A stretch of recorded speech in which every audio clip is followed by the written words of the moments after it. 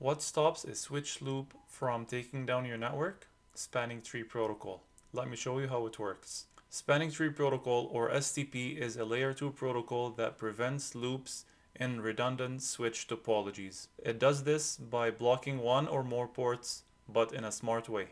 First, STP picks the root bridge, the central point of the network, the switch with the lowest bridge ID. That ID is priority plus MAC address. You run the command show spanning tree, and you can see the bridge ID here, which is the priority plus the MAC address. The priority by default is 32,768 plus the VLAN ID, which is right here. We're looking at VLAN 1, hence the +1 and this number.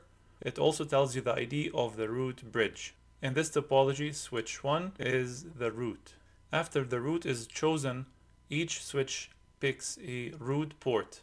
It is the best path back to the root bridge. Then spanning tree protocol blocks one port to prevent a loop.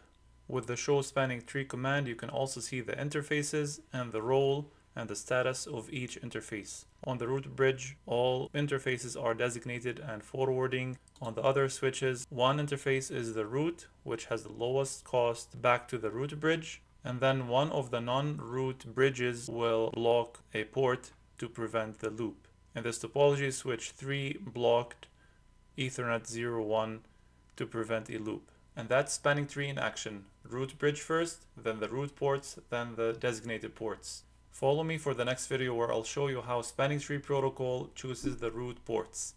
Thank you for watching, and I'll see you in the next one.